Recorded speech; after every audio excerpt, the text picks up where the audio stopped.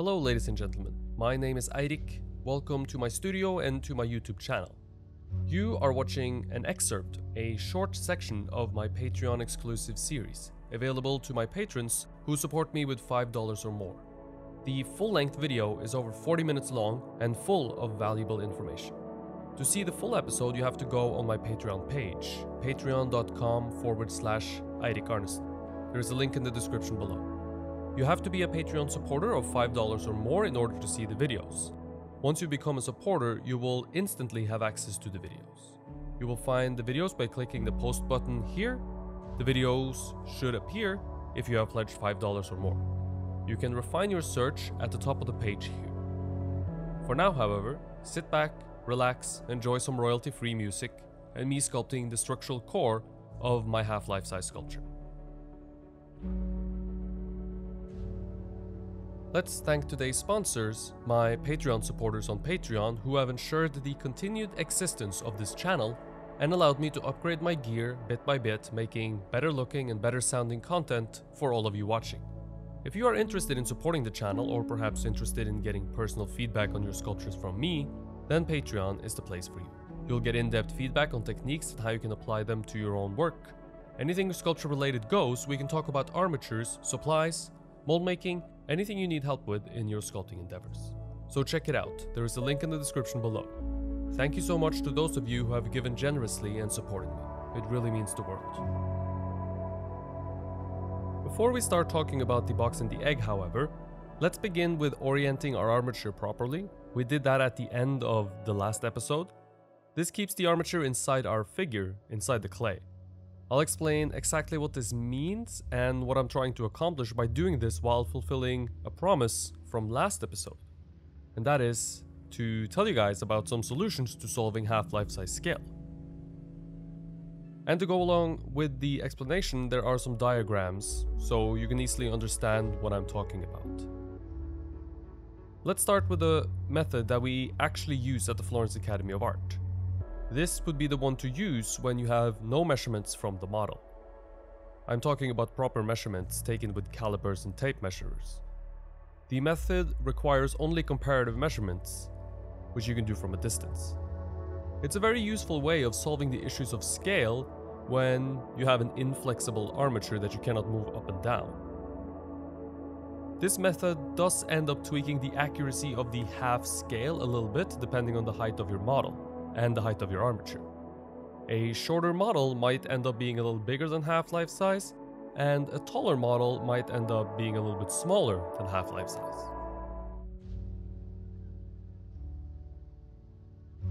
To begin with, we have the armature and our model.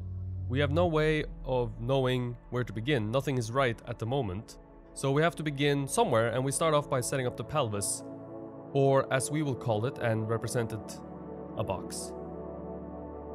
We know we want the pole of our armature to come out of the side of the box, the side of the buttocks. This is a good place for it to exit as there is no small or fine modeling going on there, only big forms that are easily fixed in the eventual casting of the sculpture. So our box should be placed above the pole a little bit, but not so far above it that the armature will show through at the crotch. The height of the box is not yet known, but we can make a guess and adjust later. The width of the box sets the scale of your figure. If the width of the box is very narrow, the figure will need to be shorter. If the box is wide, the figure will need to be taller, in order for the box to be in the proper relationship to the height of your figure. The width of the box represents the width of the pelvis, and we want to be pretty much set right at the beginning so we can trust this width as we progress forward, meaning we don't want to underbuild or overbuild for that matter this width. We want to get pretty much spot on, as close as we can.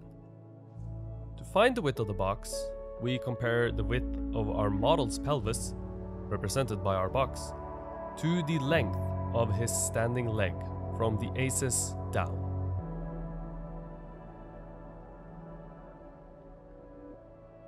On our model, the aces represents the two outer corners of the box. The aces are not the widest points on the pelvis, however, as you can see. but on most people they are very obvious, very easy to see and easy to find. And because they are slightly inside the widest point of the pelvis, means that we have room to grow outwards from the width of the box as well, which becomes key later on when we begin sculpting contours. It changes from model to model, but around 3.5 to 4.5 pelvic widths, it's usually what will fit within the height from aces to the ground. Remember to get a good distance away from your model when making this measurement, so perspective distortion doesn't break your measurement. You should be further away from the model than the model is tall to be sure of eliminating as much distortion as possible.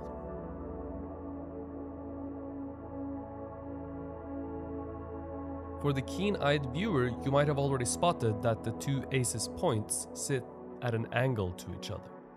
This is because in a contrapposto, which is a position where most of the body's weight rests on one leg, the pelvis will tilt. It will raise on the side that carries the weight. We will represent the tilt of our model's pelvis in our sculpted box. The ground level is set by our base. We obviously can't go lower than our base. And to make the most out of our armature, we make our figure as tall as we can.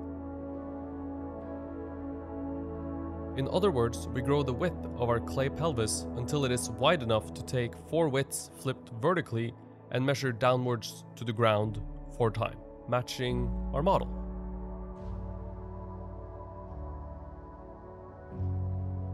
Now, there are 3 more bony landmarks we can find, and we should find, before we start sculpting properly. We traveled down the body, and now it's time to travel up. But before we do that, we must find the knee. This begins with having the box tilted from the side view.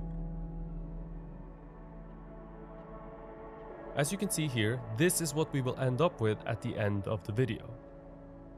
The tilt is not random, however. It corresponds with the angle between the aces in the front and the pieces in the back.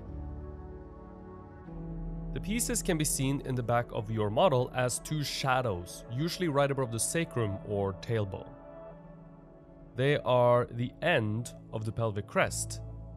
The aces is the beginning of the pelvic crest. The A in aces stands for anterior, which means front, and the P in pieces stands for posterior, which means back.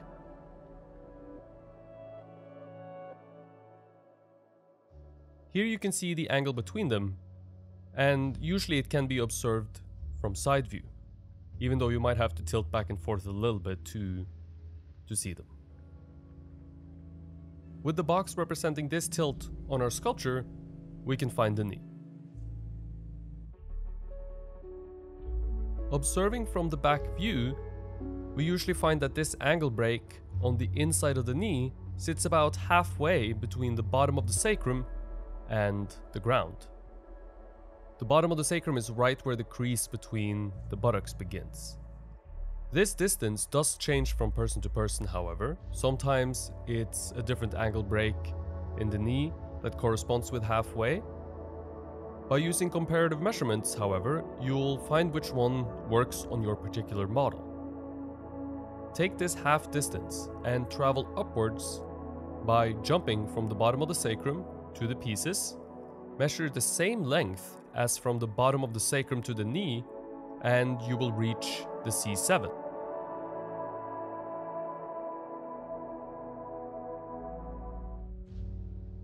The C7 for the uninitiated is a very prominent vertebra, and you can find it by looking to where the 2 trapezius muscles or neck muscles are pointing to. And you will be surprised how often this works. And if it doesn't work exactly, say the torso is a little longer than usual, you can adjust accordingly quite easily by simply making the C7 sit a little higher. At this stage, it's more about getting things somewhat in the right place than getting things exactly in the right place.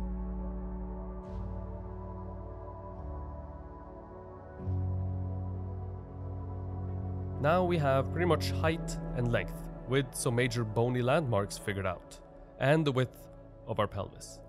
This helps tremendously, and it makes the beginning stages much more manageable.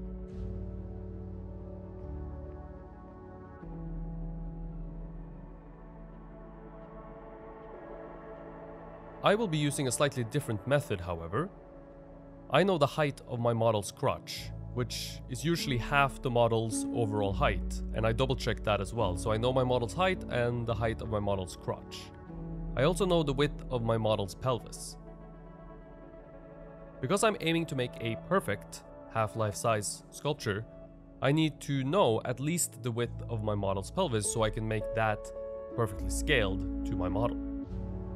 The crotch is represented by the bottom of the box.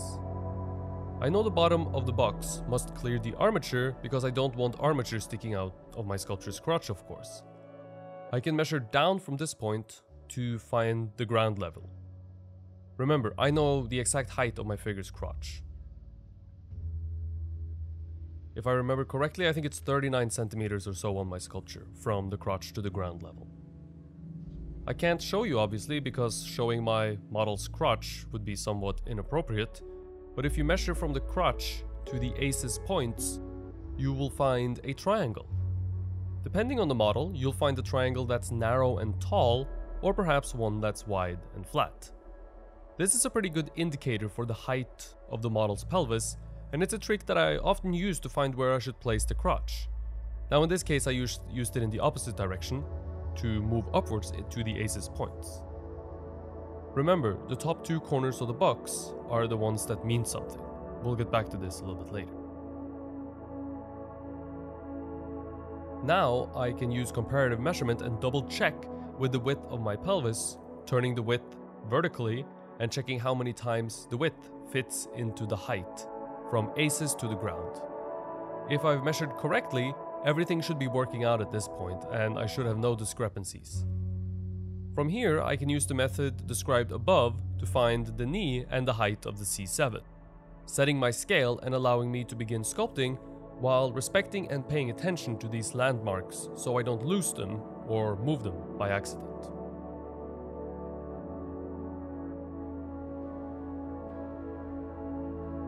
Just to quickly reiterate, there are many ways to solve the issue of finding your bony landmarks and setting up your sculpture. This is my way of doing things, which is a slightly modified way of what I was taught at the Florence Academy of Art and what I now teach at the Florence Academy of Art. Minor things are different, it's mainly the exact same way. Couple of things to notice. Only the top two corners on the front of the box represents anything as far as the corners of the box go. The bottom corners and the top corners on the back of the box represents nothing. On the back of the box, the only thing that represents something concrete are the two pieces points closer to the middle of the box. The drawing of the sacrum on the back of the box is not set in stone, but it helps drawing it on there to figure out the overall height, as we described above. Keep in mind, all of this will get you close. If done carefully, you'll probably get within a few millimeters. But a few millimeters makes a big difference, especially in this small scale. You have to be prepared to change things and move things based on what you observe visually from your model. Measurements are a good way to get started, but it's not the end-all be-all. The only one I'm probably going to stick with religiously is the width of the box. Every other width can be compared to this width. It is our original decision and the one thing that we will always and can always come back to if we somehow end up in trouble.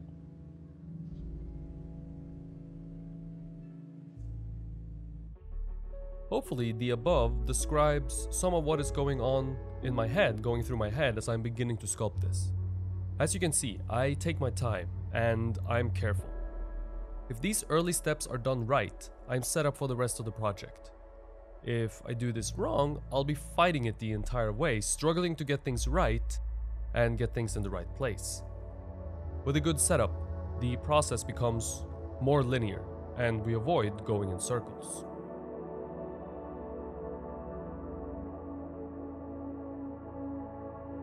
If you enjoyed the video and want to learn sculpture from me, check out my Patreon page. I give feedback and critiques on people's work and we talk about whatever you need help with in your sculpting endeavors. And right now, there is exclusive sculpting content on my Patreon. The first series we are embarking on is the Beginner's Guide to Sculpting the Figure. I'm super excited to finally be creating exclusive content for Patreon, and I hope you will be too, and we'll take a look. The link to my Patreon is in the description below. Thank you for watching, and stay tuned for a new video next Thursday. Hit the subscribe button and the bell to be notified whenever a new video comes out. If you enjoyed the video, click the like button and share it with your friends and family. It really helps me out a lot. Thank you for watching, stay creative, and I hope to see you in the next one.